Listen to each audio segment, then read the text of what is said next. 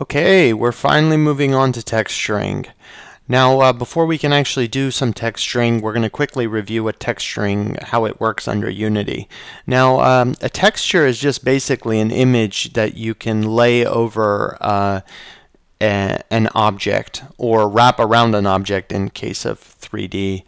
But in our case, since our splines are 2D, we're just laying them over our objects. So all you really need to worry about when creating your textures are this.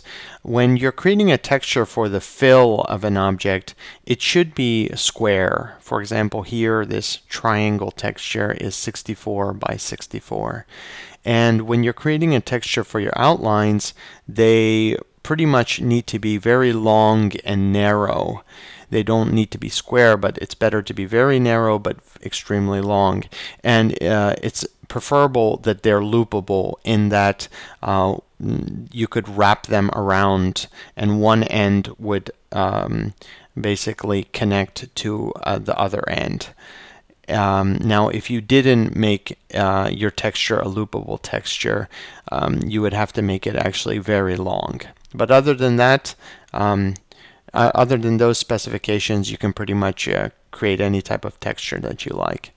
Now, continuing on, you can't just drag a texture onto an object. Well, actually you can, but you need a material, and Unity will create a material for you if you don't, if you just try to do that. But what you're going to want to do, if you want to do it correctly, is you create your own material.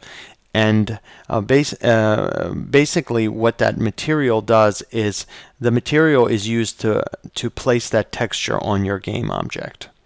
Now, continuing on with materials, we also have shaders.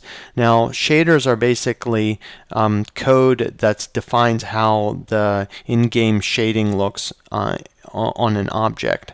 So basically, within a given shader, there's a number of properties, and those properties are basically textures, or typically textures. And shaders are implemented through materials, and those materials are attached directly to individual game objects.